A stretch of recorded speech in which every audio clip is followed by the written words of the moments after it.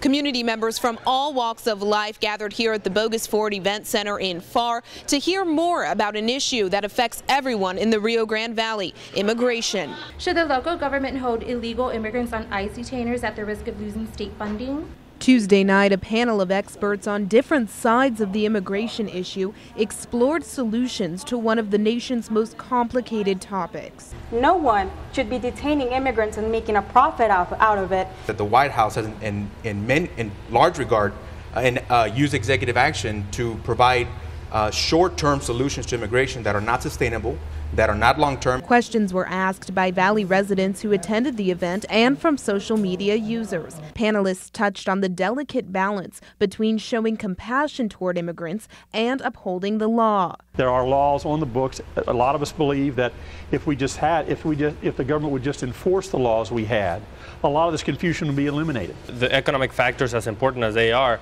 must not cast a shadow on the human side of things. One man says he attended the CBS 4 News town hall in order to learn information that can help his family and friends in Mexico.